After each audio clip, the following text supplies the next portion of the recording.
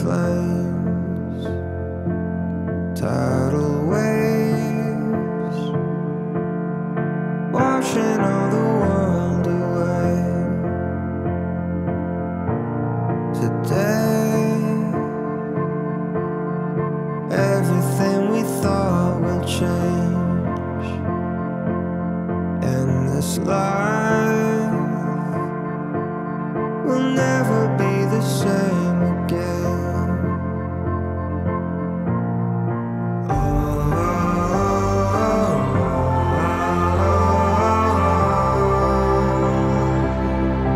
And just let go.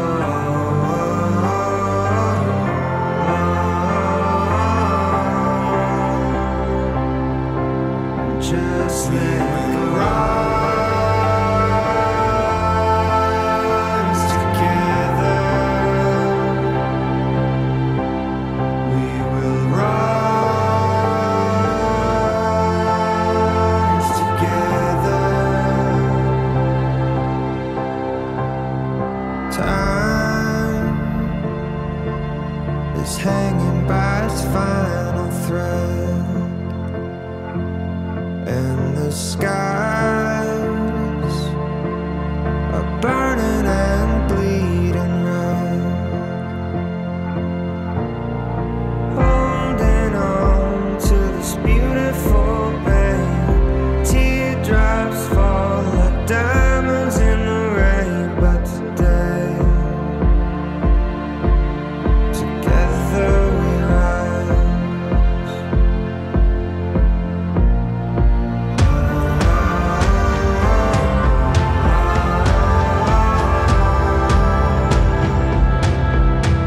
Just let go. Just let it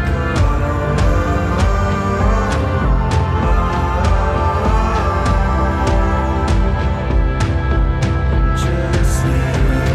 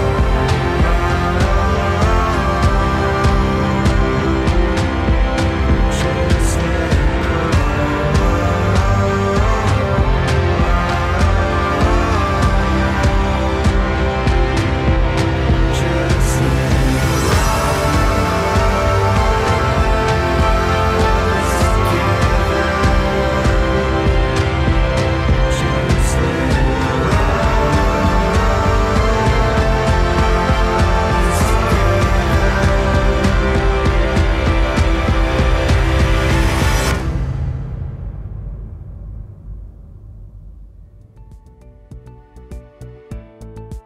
Hi everyone, Robbie here from Plant-Based News. We're really excited to introduce you to the director of an exciting new film, Dominion. Chris Delforce is the driving force behind the film Lucent, which was an incredible film that inspired many people, including myself. So Chris, thank you so much for joining us. Thank you for having me. Before we start and talk about the film, I really want to just go a little bit into your past and your connections with animals. Could you talk us through like your very first memory you have with an animal and that kind of emotional bond that you had with an animal? I suppose that would have to be the cat that I grew up with. For most of my childhood, she was there. She'd sleep on my bed with me every night, and really was very close to this cat, who sadly passed away. And honestly, I'm probably still not over it many years later. But yeah, that would have to be the first one that comes to mind. And what's your background with animals? Did you grow up on a farm, or were you in the city? What was your relationship with them? I just grew up in the suburbs, so I probably never met a farm animal until certainly after I went vegetarian. I was vegetarian for 9 years before I went vegan, and I think probably it was after I went vegan that I met a farm animal: sheep, pigs, cows, etc. Often when we talk to non-vegans and we compare the lives of humans to the lives of animals, many people are outraged by the fact that through our kind of belief system, we believe that animals and humans are equal, that we're all earthlings, that we're all of value because we live and exist in this world together, not for each other, but with each other. And often when people ask, why should you care more about animals than humans? And in fact, actually, I care about all living beings, humans being animals as well. And people often forget that. And I think what's quite interesting is that when you ask a person, why is a human being more important than an animal, an insect, a bird, they sort of say things like, well, humans can write symphonies and humans can create paintings and build buildings. But they often forget about the incredible things that animals do in our world. And like, take the bees, for example. If you removed all the bees and even all the insects on this planet, the biosphere would collapse. So really, who is the most important creature on this planet? It's certainly not the humans. Absolutely, yeah. So why are you so passionate about animal rights? Like, what you've done a lot through your work and your daily life. You're clearly a very passionate person. Like, what drives you? I suppose what drives me is the things that I've seen and my knowledge of the scale and just horrific nature of these industries. I know what's happening day in, day out across this country and around the world, and seeing, having seen just levels of suffering that most people don't even know exists or don't want to know exists. I think it's hard to forget that. It's hard to not want to do everything you can to try and fix that. So you feel compelled a sense of urgency based on your personal experience. Yeah. Absolutely. Yeah. I can understand that. With so much suffering and abuse in this world, we, as you've said and witnessed yourself, how do we remain positive? How do we avoid becoming misanthropic and angry and introverted? Like, how do we keep moving forward?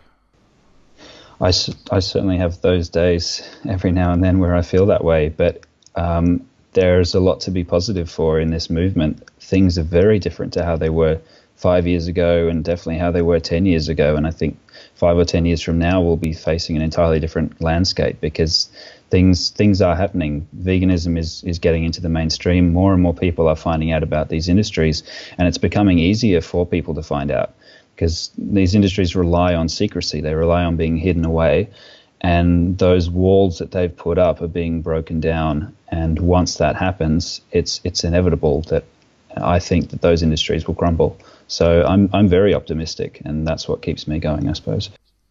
It's great to hear. Now, this is a question about human beings, because obviously, we're the driving force behind most of the suffering on this planet, if not all of it. Do you think that we are born with compassion built into us, or do you think it's something that we have to learn as children? I think I like to think that everyone starts out good, that there is good in everyone. And, there's that old saying, I forget exactly, but you give a carrot and a rabbit to a baby, they're going to eat the carrot and play with the rabbit, not the other way around. We're taught the opposite. We're taught to exploit and abuse those who we consider to be inferior. That's not something that comes naturally to us. It's essentially brainwashed into us from a very young age and reinforced again and again and again, because that's the status quo. That's how most people are, and a lot of people haven't been made to challenge that idea. We're conditioned, aren't we? Almost sort of programmed in a way to unlearn our compassion, especially young men, or especially men in general. I think we live in this society with a kind of toxic masculinity that pervades every part of our world, which I think is responsible for many of the problems that we face today. And there's a reason why 86% of vegans are women. I think men feel this sort of sense of, if they stop eating meat, or if they care about animals, then society is going to view them as less than men. Right, so let's talk about your amazing films. First of all, Lucent, when I was creating our short documentary Swine, I used it as a kind of like an inspiration to for the storytelling that you employed, and I take my hat off to you, because I think that film, out of all the films I've ever seen, was the one thing that completely like shook me from the inside out. Especially the one scene where you're walking down the long corridor and there's all the pigs in the dark, and it seems to go on and on and on, and it really epitomizes the kind of hell, the kind of... It's hard to put it into words, but that kind of, like the helplessness and the hopelessness. What was it like making that first film?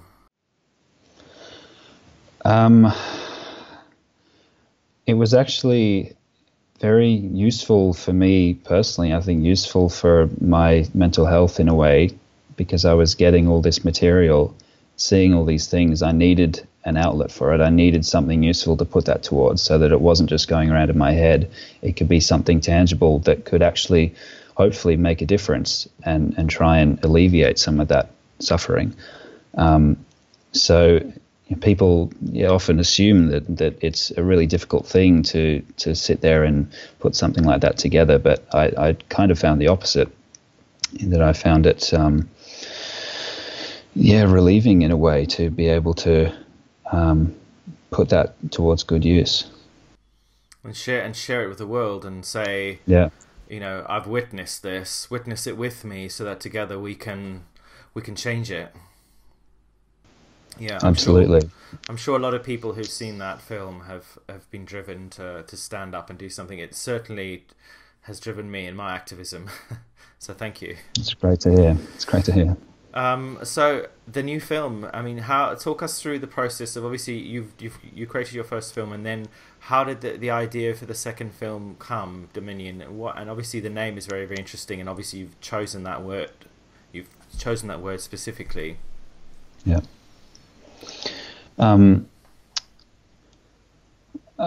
Dominion is the film that I've wanted to make for maybe 10 years.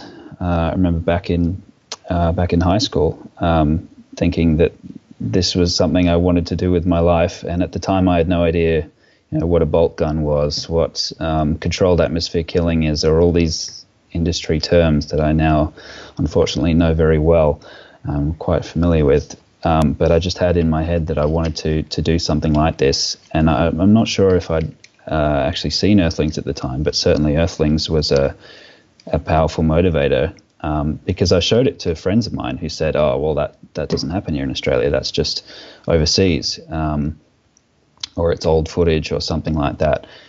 So I became compelled to fight that myth that it doesn't happen here, that things are somehow better here.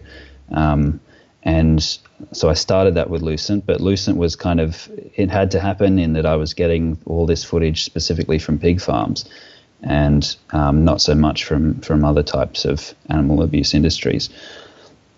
So I felt like Lucent was something I kind of had to get done and get out of the way, and then I could start focusing on this much more comprehensive view that doesn't just look at pig farms, but looks at our attitude towards animals in general.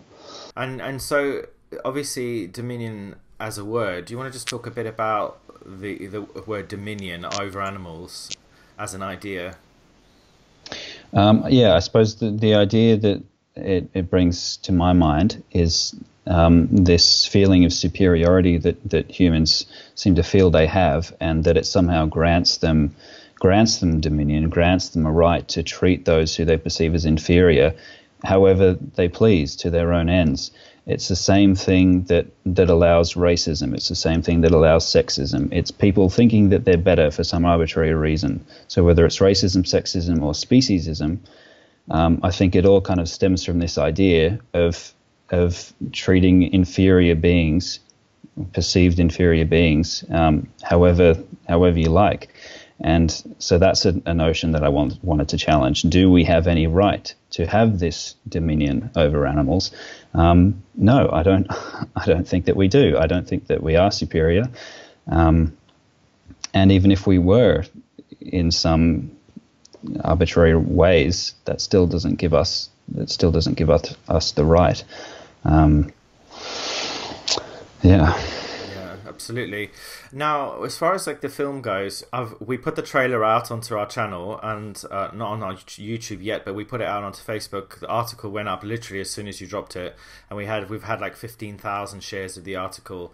You know, hundreds of comments, loads of people have written in. There's been several people who said that they're vegetarian and it's making them think about going vegan after just seeing the trailer, which is quite something. Now, just obviously the trailer itself it looks epic. Like there seems to be a lot of drone footage. With technology, do you feel like it's really going to revolutionize the whole sort of vegan activism type film industry, where we can get into unreachable places? What do you think about that?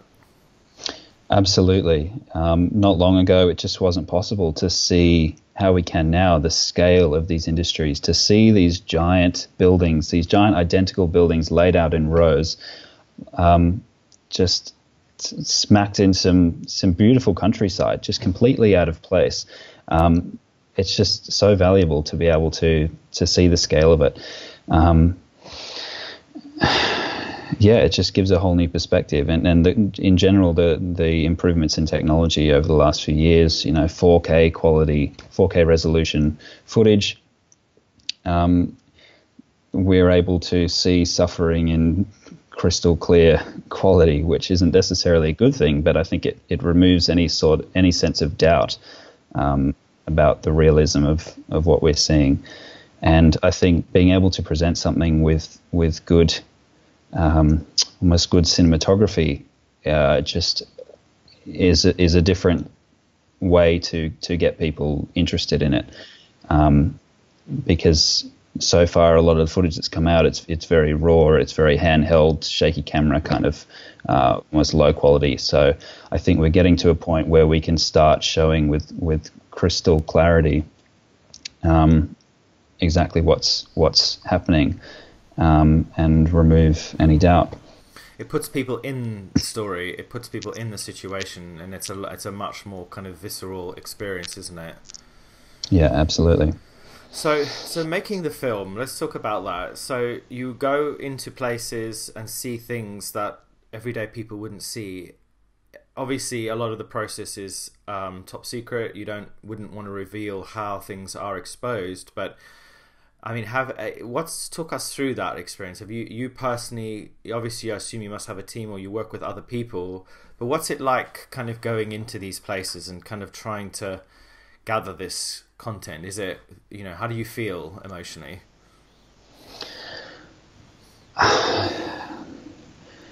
It's a difficult question, because when I started, I was very emotionally affected by it. It was tough to see these things, but these days it's almost like I've got to see something completely and utterly shocking to feel anything at all. And when that happens, it's almost a relief, because it tells you that you're still human, you still feel emotion.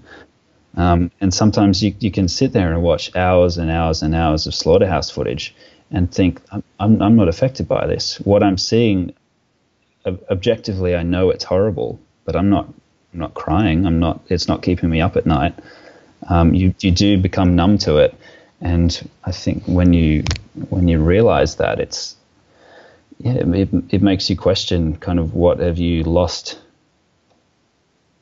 of yourself, and I think it kind of just numbs you to all emotion, really. It's a bit like being in a soldier, isn't it? Like going into a sort of battleground, and you have a job to do, and in a way, and it sounds cold, but we can't sometimes afford the emotion because as wonderful as it is to feel emotion and to be emotional beings, that the emotions can stop us from achieving our goals. And I feel, Dr. Melanie Joy, are you familiar with her work? Yeah, I am. She speaks of second-degree trauma, and that actually a lot of vegans or people who witness slaughterhouse footage and violence towards animals and other human beings slip into a state of second-degree trauma, where you become angry, misanthropic, introverted, kind of numb in many ways, and actually, it's quite damaging to the human psyche. But when it comes to sort of vegan activism or filmmaking, to sort of reveal these truths, I think it's not necessarily a bad thing to feel that numbness, because it's a protective mechanism. I feel like if we as people exposed ourselves to this footage over and over and over again, and we experienced internally this turmoil on a daily basis, I don't think there would be very many of us. We would probably, crumble on a regular basis. So I think it's natural, I think, to have to disconnect. Right. So coming to the end now, let's talk a little bit about grassroots activism. How can we become better activists in your view? By doing, I think, just get out there. Start small. If you're not confident about what you're able to do, I think a really effective method of grassroots activism that I've been seeing, it's been over a year now, Anonymous for the Voiceless, which is a group that started in Melbourne. The Cube of Truth, that's right, yeah. And it's now in, I think, over 150 cities around the world. And there's other organizations doing similar things. Just getting out to the streets with the footage, or whether you find you're able to actually have conversations with people stopping by who are interested. I think just putting yourself out there is a really, really important first step. Amazing. How can we encourage people to care about animals when there's a lot of people out there, many people, who just don't care, who don't feel what we feel? I don't like to believe that is the case, that people don't care. I think that the right approach hasn't happened for them, or they haven't been exposed to it enough. They've kind of learned to tune it out and not really think about it. And it may be one animal in particular that gets to them, or one story, or just something. And I think we just have to keep trying all sorts of different tactics, because everything we do will reach a different type of person. And I just like to believe in the inherent goodness of people. I mean, sure, there are some who will never be on our side, but I think most people just haven't been really made to question it, and they've put up all these barriers, and it's our job to one by one break those barriers down. And lastly, how can people get in touch with you, support you? If you want to just tell us your website and your social media where people can connect with you, and also just mention when the film is going to be out too. Sure. So Dominion, the film, is coming out in March 2018. It's just over, I think, 7 months from now. I've got a Facebook page, Aussie Farms, and a website, aussiefarms.org.au. So yeah, that's where all Dominion related info will be added. Amazing. Well, thank you so much. I really, really appreciate the time you've taken to chat with us. I know everyone's going to be very excited to see this film and share it, and tell all their friends and family about it. The article, as I said earlier, has done really, really well, and we've had so much amazing feedback just from the trailer. So we can't wait to see what you've created. Great, thank you. Thank you so much.